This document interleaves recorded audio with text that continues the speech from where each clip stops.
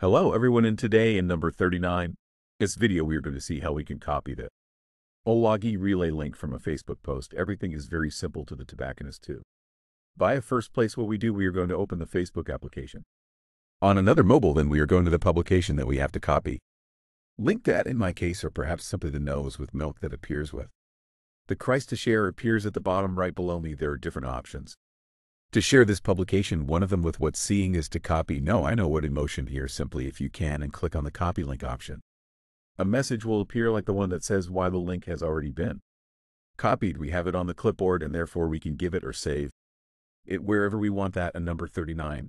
That's all. Thanks for the video. See you next time.